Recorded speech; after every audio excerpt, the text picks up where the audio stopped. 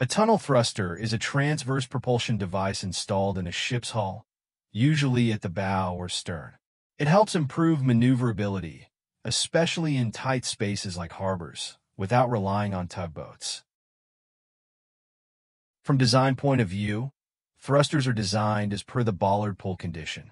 Traditionally, bollard pull condition refers to the amount of force a tug can apply to a bollard when secured to a pier. Tunnel thrusters are just like the azimuth thrusters, which are used behind a ship for propulsion, except that these thrusters are placed inside a tunnel, an opening from one side of the hull to the other, either in the forward bow or aft stern of the ship. Also, the whole setup is immovable, meaning the impeller in the tunnel can create only a thwartship force.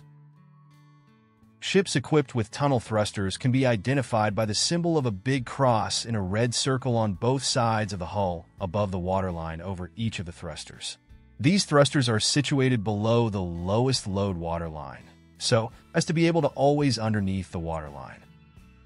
The major purpose of tunnel thrusters usage would be during the berthing of ships, especially for very large ships such as VLCC, Aframax, Panamax, passenger vessels, in heavy wind and tide conditions. They are also used by research vessels during collecting samples or launching AUVs or ROVs, which require the ship to remain still. They shorten the time of maneuvering and reduce the cost of towage.